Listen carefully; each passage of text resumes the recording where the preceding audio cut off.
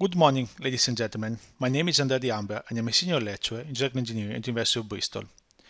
It is a great honor to have been invited to deliver this presentation for the 50th anniversary of the Federal University of Rio Grande do Sul. In particular, I would like to thank Professor Nilo Consoli, who invited me to deliver this talk. So, in the next presentation, I'm going to talk about some recent soil modeling development applied to the field of offshore geotechnics that were being carried out in Bristol in collaboration with partners all around the world. As you know, the world is facing an unprecedented climate crisis, and green energy plants have been now thriving all over the world. The offshore wind industry has played a key role, and you can see here on the right hand side how the offshore wind capacity has been increasing all over the years, with only 3 gigawatts installed in 2010 to more than 29 gigawatts in 2019. And there is a prediction that we will exceed more than 200 gigawatts by 2030. This increase is due to the number of wind turbines installed, but also to the size, as you can see in the cartoon on the bottom of this slide, where the size of the wind turbine has been increasing through the year and is compared to the typical size of the Boeing 747, and you can now appreciate the huge size of the latest installed wind turbine. Now, the main hub of wind turbine installation has been indeed North Europe, where UK, Netherlands, Germany, Denmark and Belgium has played a key role, but now new wind farms have been currently installed in East Asia, in China and Taiwan, but also Japan is considering that, and in USA. Brazil will probably be next in the list, as we have recent news from August 2020 that about the licensing of 2 new offshore wind farms of about 4 gigawatts in Rio and Espírito Santo. Now, when we talk about offshore wind turbine, we need to think about the foundation system. And typically we have 2 families of foundation system. We have fixed bottom offshore wind farm for shallow seabed, or then if we go to deeper water, we have to conceive different type of foundation and different type of wind turbine. In this case, the current trend is to consider floating structure that will be anchored to the seabed through a mooring system. In this presentation, I will talk about both types of turbine, but let's now start with the fixed bottom offshore wind farm. So the fixed bottom offshore wind farm are the type of wind turbine that has been installed so far, the most majority of them. And different type of foundation has been selected to provide the stability to this wind turbine. We can enumerate among them the gravity base, the monopile, the suction bucket, but also multiple jacket piles. The selection of the type of foundation, broadly speaking, depends on 2 main criteria, that is the depth of the water, but also the depth of the bedrock. Here on the right hand side, you can see the statistic of the type of foundation used in previous project, and you can see the monopile as the largest share, counting for more than 80% of the installation. For this reason, in the next part of this presentation, I'm going to talk about monopile foundation, but remember that all the main principles are applicable to other type of foundation as well.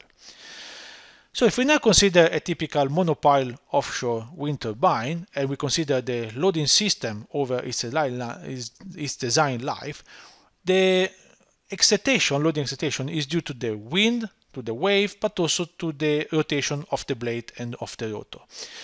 All this will impose a quite complex loading regime on the wind turbine, and especially a very large number of cyclic loading over the design life, that is typically 20-25 years. Geotechnical engineering needs to ensure the stability and serviceability of the wind turbine over this design life, and they have to satisfy several design criteria. So we need to ensure that the maximum displacement rotation of the wind turbine is within acceptable limit, but also there is a key point here, that is that the turbine must not go under resonance. So we must make sure that the overall turbine has a natural frequency that lies within some narrow bands that are here in this picture on the bottom right hand side of the slide. So basically the foundation system must be tuned such that the turbine natural frequency doesn't overlap with the rotor frequency, with the blades passing frequency, but also the frequency of the excitation of the wind and the waves. So, in order to satisfy the two design criteria, we need to carefully understand the monopile behavior under lateral loading. And this is done using two main procedures. One, we can do a 1D simplified analysis, where the pile is modeled like a beam and the soil like a set of springs. Or we can do something more accurate using 3D finite element analysis, in which we can model the full geometry of the pile, so its diameter, that has a crucial role in this analysis, because remember that now the diameter we are going to use are about 8 to 10 meters, so they are very large diameter monopile. But also we can model in a more accurate way in 3D finite analysis the soil constitutive behavior. But what are the downsides? Basically, 3D finite analysis of this large system comes to the expense of time and computation. So most of the time 1D pile soil analysis I prefer if we need to run several simulations. The recent PRISA project has bridged the gap between the two types of approach by using 3D finite element analysis to derive more accurate soil spring to be used in 1D simplified analysis. And it's for this reason that here you can see both horizontal soil reaction, moment soil reaction that arise from the large diameter monopile and the shear stress that basically originate on both sides of the monopile when it is laterally loaded, but also the horizontal and base reaction that now play a crucial role because of the large diameter of this monopile. If we now focus on the 3D finite element analysis, that is the more complex and more accurate, one key ingredient here is the choice of the constitutive modeling. And if we look at the literature, now we have a great selection. We can go from very simple model, so rigid plastic, linear elastic, or linear plastic, to very complex modeling, like bending surface or kinematic hardening model. But there is one key aspect that is still basically a challenge for soil modeling. That is basically the prediction of the long-term cyclic loading response. That is key in offshore wind application, that in 20-25 years, this structure is subjected to a very large number of cyclic loading.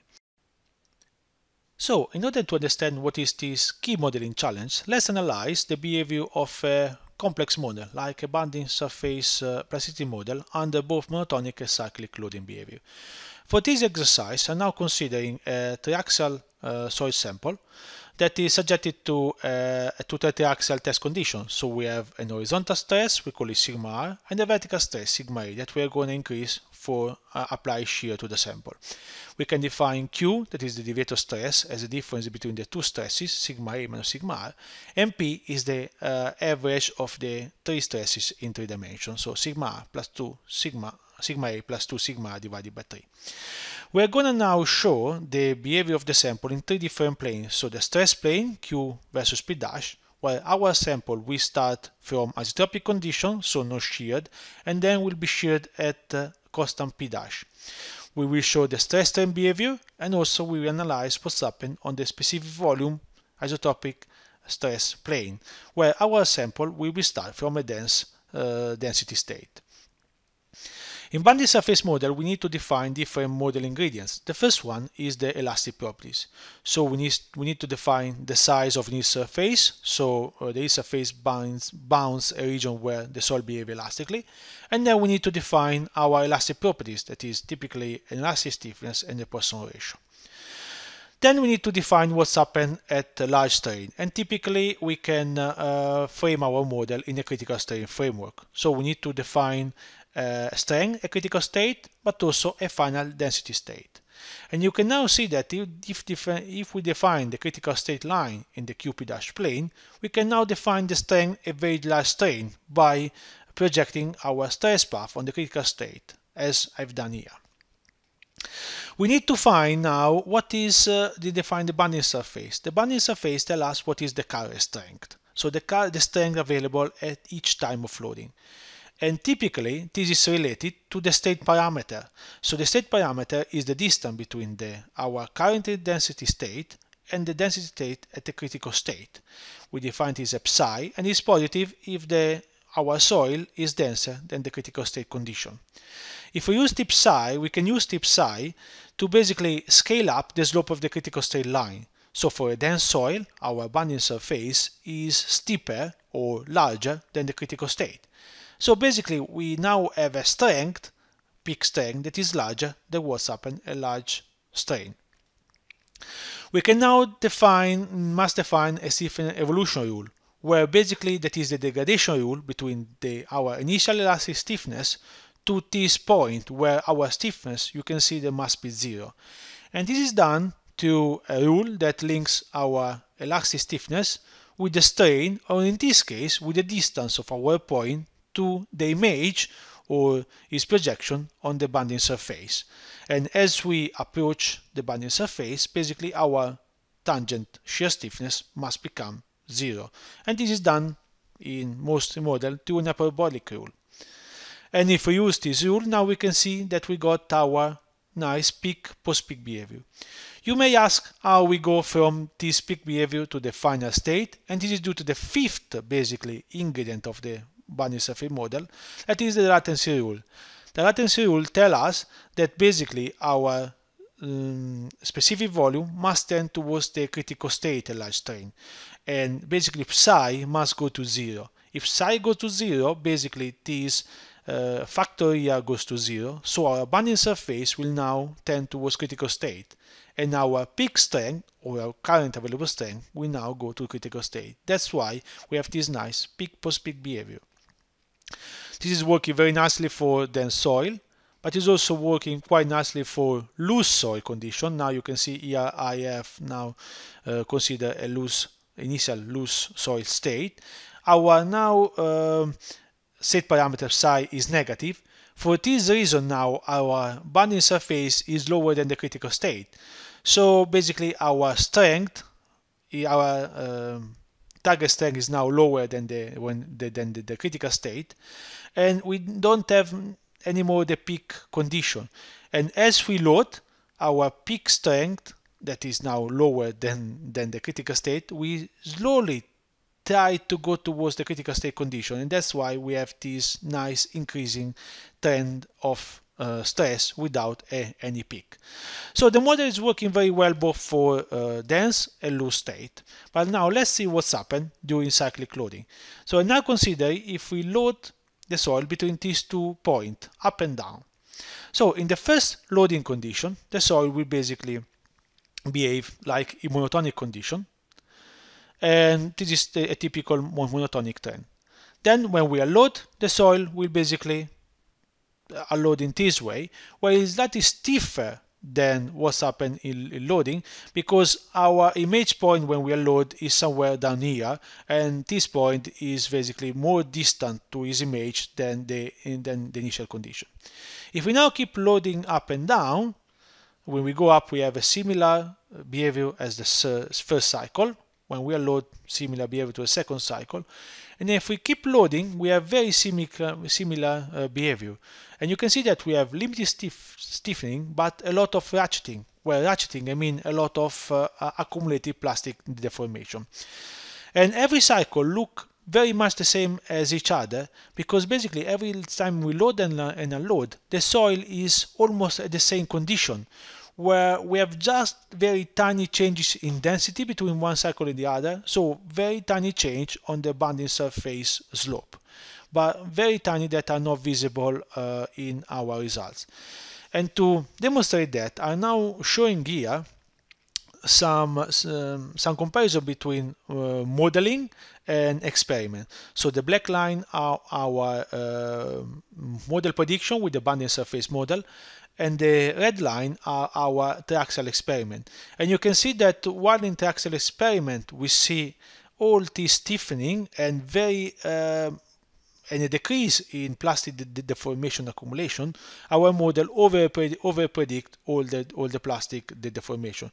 You can see here on the bottom figure how the cyclic cumulative strain for the model are basically much larger than those measured in the experiment.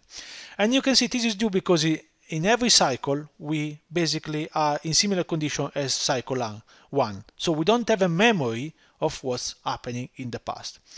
And that's why our proposal is actually to introduce a memory hardening surface model.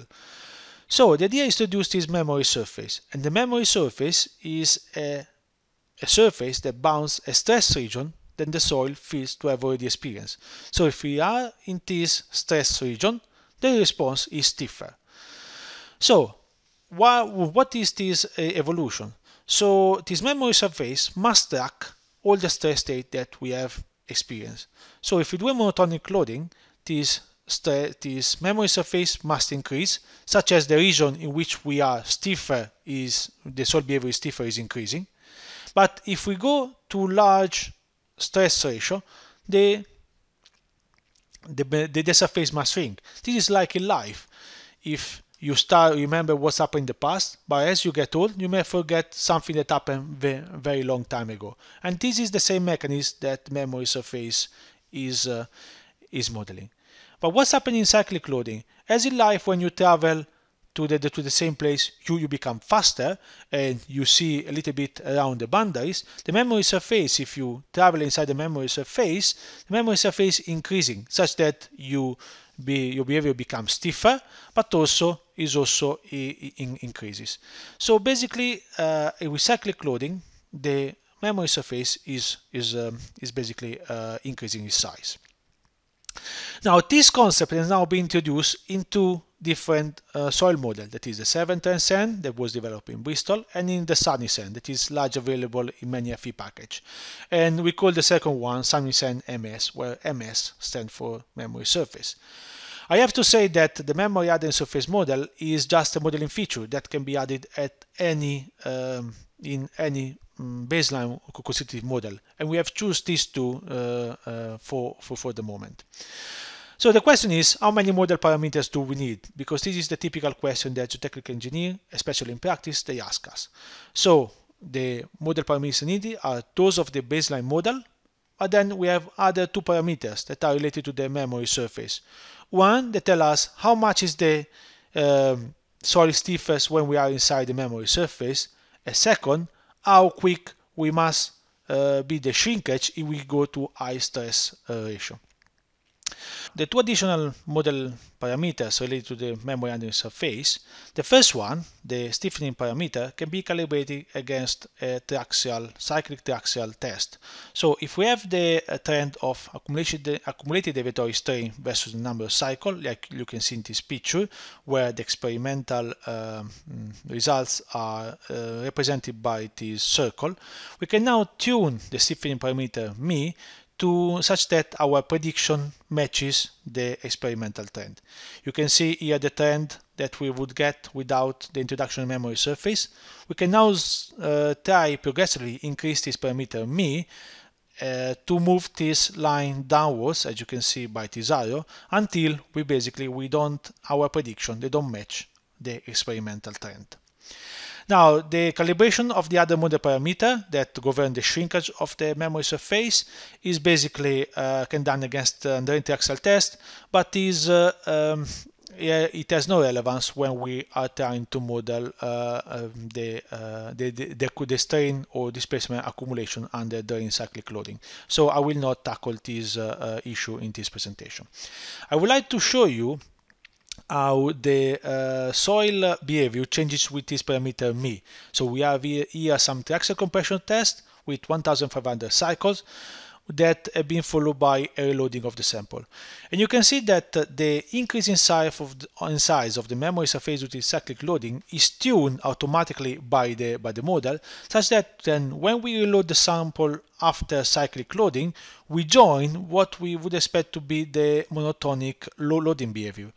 And this happened for different all the values of μ, where this value of μ so not only basically govern the amount of accumulated plastic deformation that are basically developed during cyclic loading, but also govern the amount of stiffening we have after the cyclic loading. And basically this is the feature that allows us to only use one single parameter to govern the increase in size of the memory surface during cyclic loading. Now we have tried to challenge the validated model against a lot of numerical set of results. Here you can see on the left hand side some simulation of the interaxial test against laboratory test of Wickman, and we have now tested the effect of cyclic amplitude, the effect of density of the soil, the effect of error stress ratio, and we are still continuing the challenge of the model. One thing that I want to show you for the Andrean simulation is basically the capability of the model to, and the importance of this model to record the stress history. So here we have some Andrean cycles that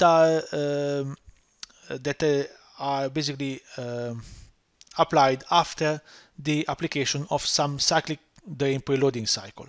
So in the top figure you can see simulation if we apply directly the Andrean cyclic loading, and in the bottom picture you can see if we do this Andrean cyclic loading after we apply this cyclic drain preloading, and you can see how the behavior of the soil completely changed. So we take much more cycle to go to liquefaction when we apply this cyclic drain preloading, and this is due thanks to the introduction of the memory surface that record the stress history of the soil in the past. And you can see here the simulation between experiment in black and the model prediction in red for different amount of cyclic preloading, and you can see how we can accurately predict the pore pressure buildup according to the cyclic stress history.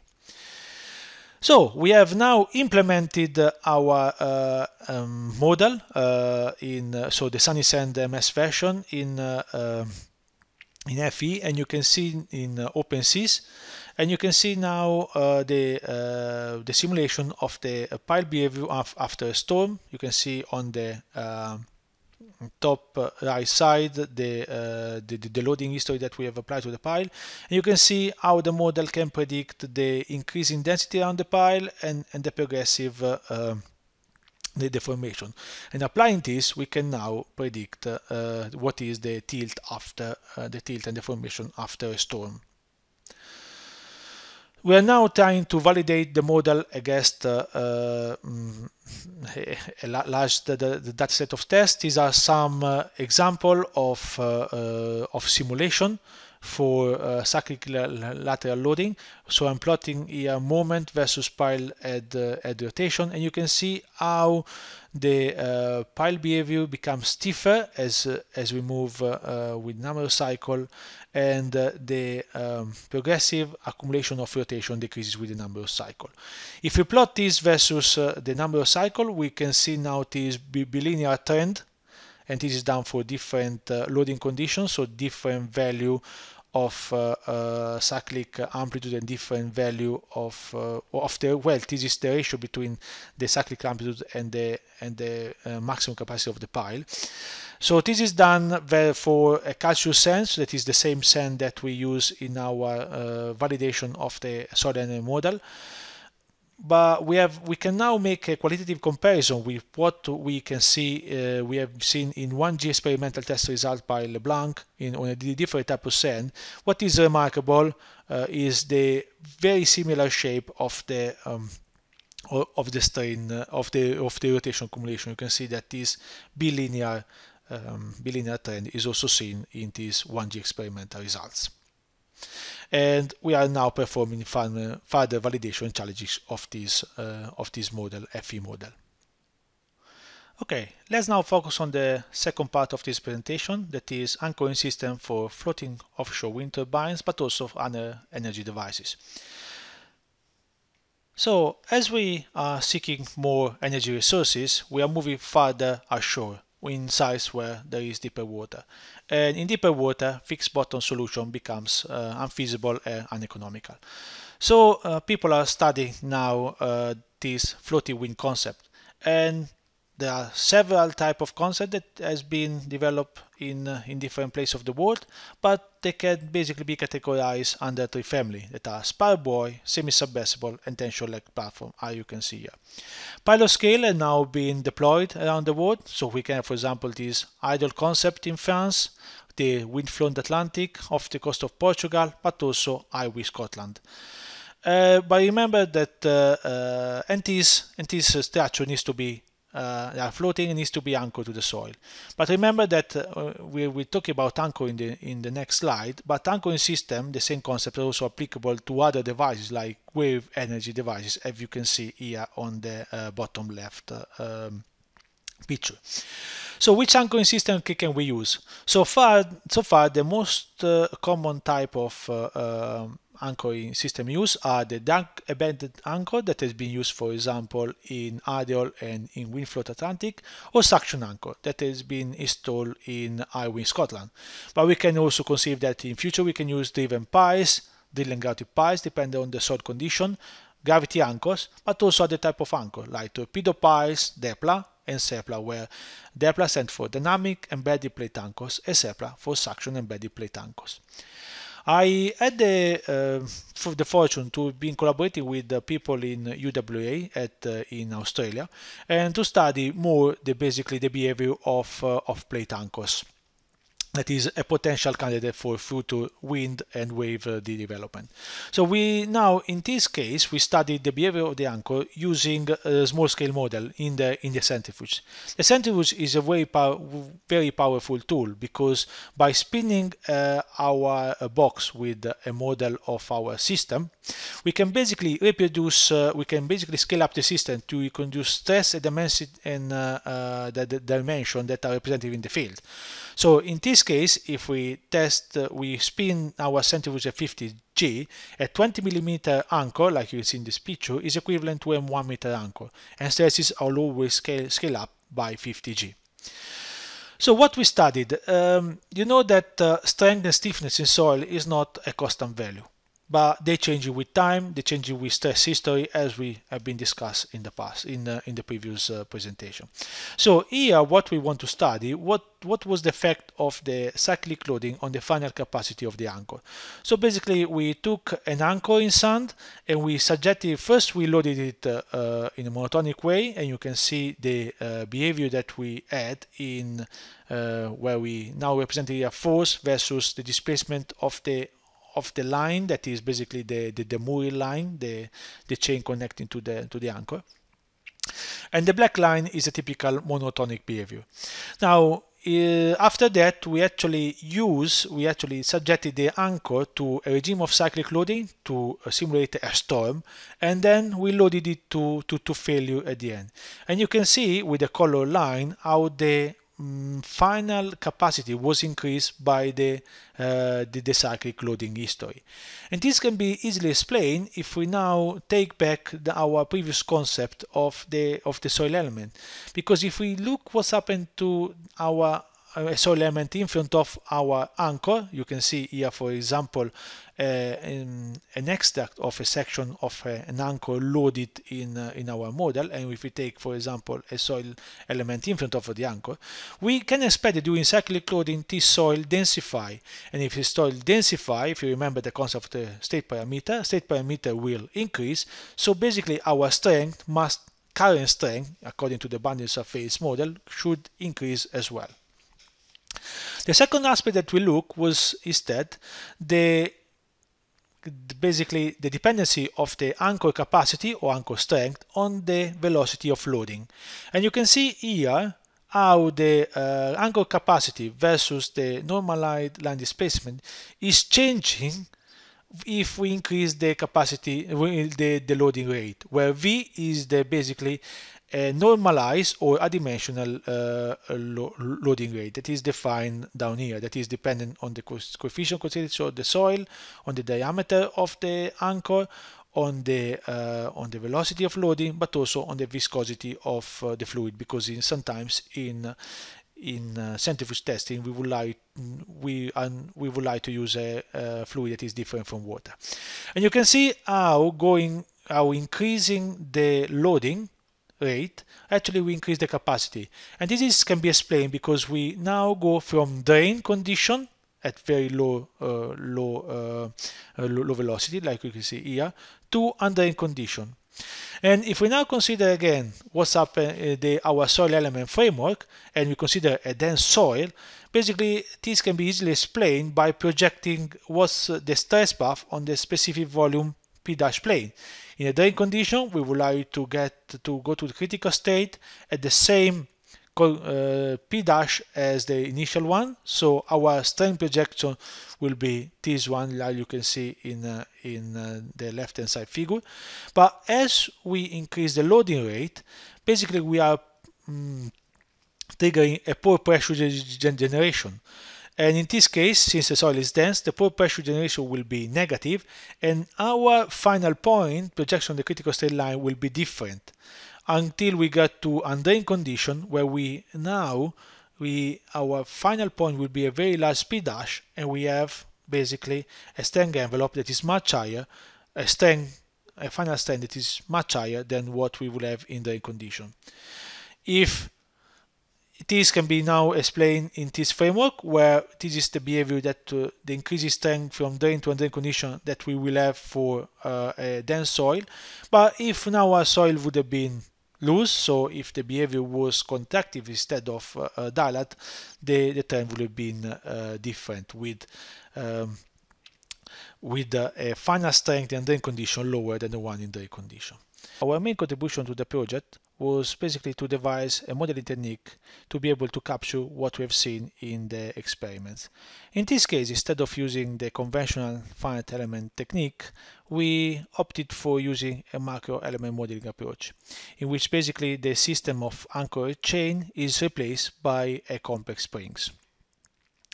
We base our development on the Caspar model, also developed at UWA, where the chain anchor system is considered as two separate elements. We need to understand what are the forces of the chain, and for this we use the chain law solution by Neuberg and Randolph, and then we work on the anchor response. In the Caspar model, the response of the anchor in the macro element modeling framework is basically modeled as a complete, perfectly plastic behavior. Just to let you know, macro element modeling means that it's the same as a constitutive model, but is applied to a geotechnical system. So what in soil element and the constitutive model is stress now becomes force, what is strain now becomes displacement. So to show you how the system works, let's now represent this 3D surface in 2D. And you can see that the anchor capacity surface can be represented to this line.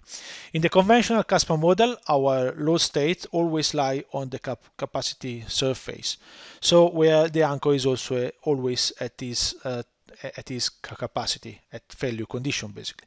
What we have done here, we have introduced some additional feature. First of all, we have allowed the load state to stay inside the capacity surface, so we can basically model the whole process of anchor loading from zero load to the failure. We have now introduced also the new feature called the plastic potential. That is basically the respective of the latency rule for constitutive modeling, but in this case we don't know what is the latency in terms of displacement. And the main advantage of this is that it allows us to control the trajectory of the anchor. And finally, in order to capture what we have observed in the experiment, we must include the effect of pore pressure generation or density changes in soils ahead of the anchor. So what we have done, we have introduced a representative soil element that is a typical soil element in the front of the anchor that is loading in a similar way how the anchor is loaded. And to this soil element, we can now monitor what are the increase in pore pressure or the change in density, map depth to change in soil strength that will affect the anchor capacity. Because imagine this anchor capacity will depend either in the ratio strength or in the friction angle, current friction angle peak or critical state of the soil ahead of the anchor. So we have applied this, we have challenged this new model towards a lot of different available results. Centrifuge results are not so popular, so sometimes we have to use some simulation to FE, like we have done here. And you can see some simulation for different of a vertical anchor, now loaded vertically, for different eccentricity of the loading. So for different distances of these of the pad eye, we call it EP is the pad eye, that is the point in which the chain is attached to the anchor, so the distance from the pad eye to the anchor. And you can see our model can well predict the load displacement behavior of the anchor, but also the trajectory. You can see it is vertical displacement versus horizontal displacement is the trajectory of the anchor. And this is thanks to the plastic potential. The good news is actually, while we introduced 4 new parameters, we actually found, well, four new parameters, 3 related to the plastic potential, 1 to the Ardern rule. We found that 2 of them, we challenged them, I guess 6, 7 set of data, were basically constant. And only 2 of them, they need to be calibrated, and they actually lied also within a quite narrow range. That is a good news for the use of practice of the model. We also start to do some simulation to see how we could predict the change in strength and stiffness during the design life of an anchor, and you can see how we can qualitatively predict the increase in capacity after cycle loading of the anchor, but also how we can predict the area-dependent capacity of the anchor. Further validation are still ongoing in these 2 aspects of the behavior. This brings me to the end of my presentation. As you have seen, offshore wind energy is currently thriving and is playing a key role in helping us to meet the demand for increased green energy. But there are still challenges in the design of this offshore structure, especially in the modeling of long-term cyclic loading, but also in capturing the change in strength or stiffness during the design life of this infrastructure. And we've seen that memory of past history is a key element in any modeling development if we want to get accurate prediction of the soil behavior and the infrastructure. We have tried to fill this gap by introducing the memory surface concept in constitutive modeling, but also the concept of a representative soil element in macro element modeling. And we hope that this contribution will help the advancement of the discipline, but also solve some of the challenges faced by geotechnical engineers in the field. I would like to end my presentation acknowledging all my contributors, but a special thanks also to Professor Nilo Consoli, not only for inviting me to this presentation, but also for the fruitful research collaboration that we had in the last years. And I would like to extend my thanks also to Professor Lucas Festugato, that has been collaborating with me quite closely in the last few years. So thank you very much for your attention.